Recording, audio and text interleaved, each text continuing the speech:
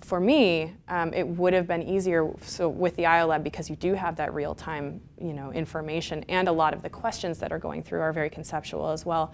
I think that would have been helpful for me as a student to really have it in that form. I really like the fact that these iOLabs are compact enough that they could be used by students in their own homes, that there is this component where they could take it away from the classroom and really explore these concepts on their own as well. I also like that the package is one piece of hardware. Once you learn how to use it, there's a lot of things that you can do with it, but that does make it a little bit easier as you come into the lab day after day after day. You don't have to fuss with a bunch of different wires. So this is the force sensor, and this is the temperature sensor, and all that other stuff. So it's nice to have it in a compact package that makes, I think, the learning go a little bit faster from the beginning. In the previous labs that I've taught, it's a little bit too convoluted. A lot more questions and a lot more setup time.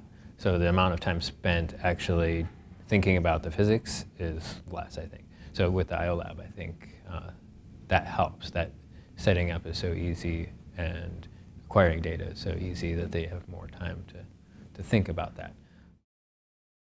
This basically makes it more intuitive, and I think that's what I like about the iOLab. It's, once you do one thing, you can basically you understand how it works, then everything else kind of is the same.